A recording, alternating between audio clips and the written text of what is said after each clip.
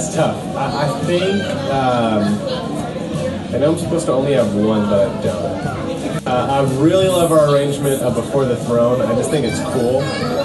It reminds me a lot of Manchester Orchestra, which is a band I really love. And we listened to their album a lot prepping for this record, and as we were thinking about who do we want to sound like or model things after, we took a lot of inspiration from their latest record.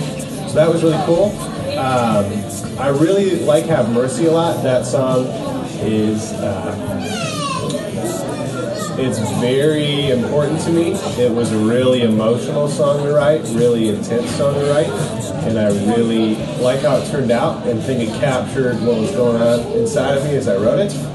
And then Where It Ends is also one I really like on the record because I wrote all the originals except for that one. I co-wrote that with Kylie, and I just thought she did a killer job. She brought me the first verse and chorus, and then we wrote the rest of it together, and I just really loved the prayer from Thomas Merton that she based it off of, and I loved the concept of it. It just was really moving and cool and exciting for me to have somebody else's voice be contributing to the writing process. So I don't have a favorite out of those three, but those are three of my favorites.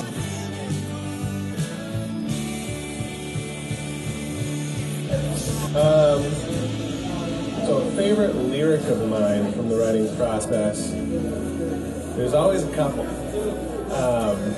I really loved in Righteous by Your Blood, just that idea, sin won't own my name. I was reading, I think, a fantasy novel at the time where like the names of things were really important because it was like the true nature of something, and I really loved that idea that something's name revealed its true nature, and that sin had my name, and that it didn't have to anymore. So that was really powerful for me when I wrote it. I also love the little turnaround and Where It Ends, where it says, though I walk along the shadow road, I have no fear of where the shadows roam. I thought that was like a cool little turnaround, as well as still I'm trusting that the morning light is coming any day. I thought that was quite clever. Pretty proud of that one.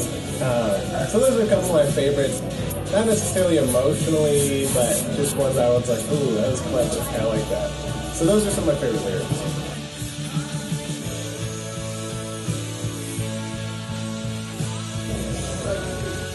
Oh, one of my favorite guitar parts is the intro to Calm My Busy Mind, that kind of wobbly, weird, ghost-sounding thing. That was really cool.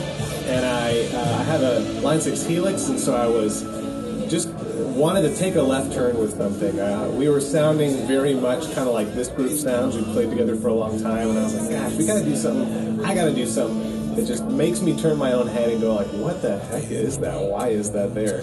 And so I just searched through the Helix until I found a weird effect and was like, I'm using this.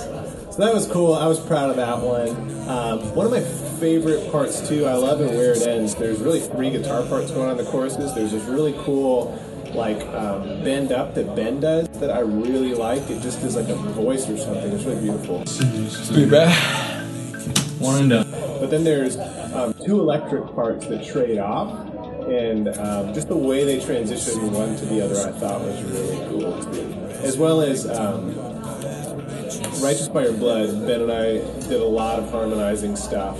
And in Calm My Busy Mind, Ben and I did a lot of harmonizing stuff. I'm really big on that, where guitars are playing like 2 pieces of the chord and modifying each other, or where like a guitar acts like a voice or is something different. So those are some of my favorite parts.